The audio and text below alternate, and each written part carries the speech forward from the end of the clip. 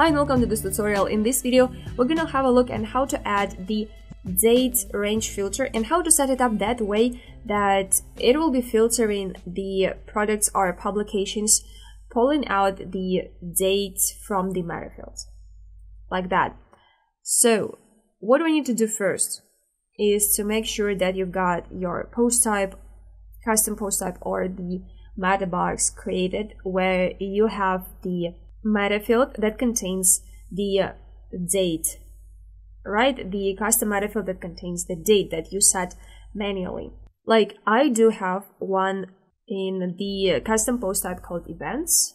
So I'll show it to you real quick. Here it goes, and I've got the date meta field, and here it goes. There is the name, which we're going to need later, and the type is date. And if I go to this custom post type and show one of the events to you, let's say this one, you see that here in the meta box date, I've set the date manually. So that's it, that you're gonna need all the preparational steps. Now what we're gonna do is to jump and create the smart filter. So click add new.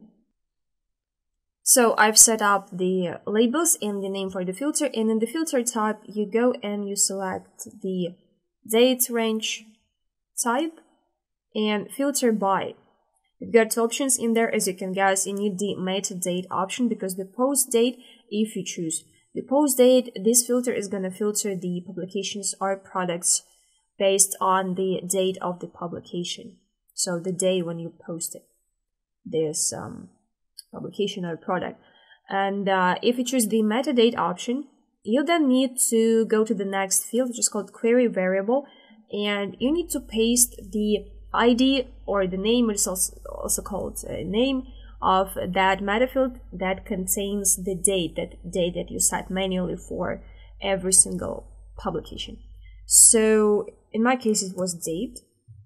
Here it goes, and I'll click publish. So I have created the filter that I need. Now I need to create a listing for the events to later display them in the listing grid or in the calendar. I'm going to be working with the calendar, and I've already got the listing created, so I'll jump right in the Elementor editor where I have already added the calendar. So you see that it is filled in with the events. Here they go, and these are the events that we're gonna filter.